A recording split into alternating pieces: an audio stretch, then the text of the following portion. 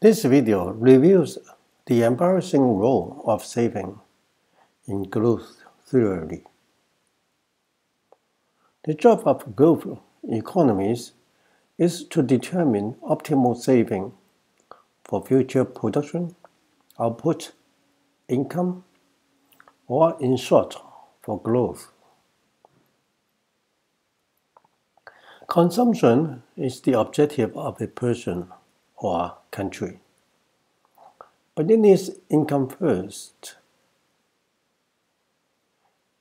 Income is produced from capital. Capital is accumulated from investment. Investment is financed by saving. Hence, consumption needs saving.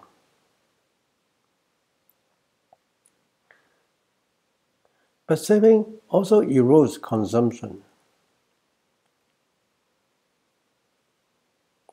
Income, consumption, and saving form a cycle. The objective of growth theory is to increase consumption. But more saving makes consumption smaller.